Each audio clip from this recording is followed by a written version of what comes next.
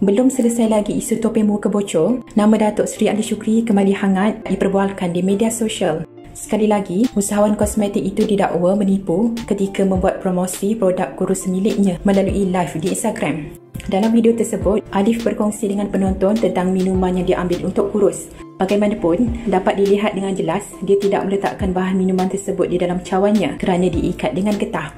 Netizen mendakwa Aliff kantoi menipu lagi apabila tak berani minum produk sendiri. Ada yang kata, dia pun tak berani nak konsum produk sendiri. Apa punya perangai owner macam ni? Selain tu ada juga yang kata, susah buat demo dekat live ni Datuk. Dah salah tak boleh diundur begitu.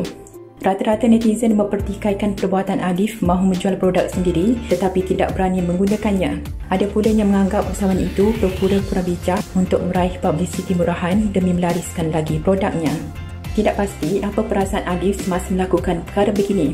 Kalau netizen kritik dan kecam dia, tak pasal-pasal dia cakap sengaja mencari kesalahannya pula. Apa-apa pun, harapnya Aliff ada penjelasan kukuh tentang apa yang berlaku.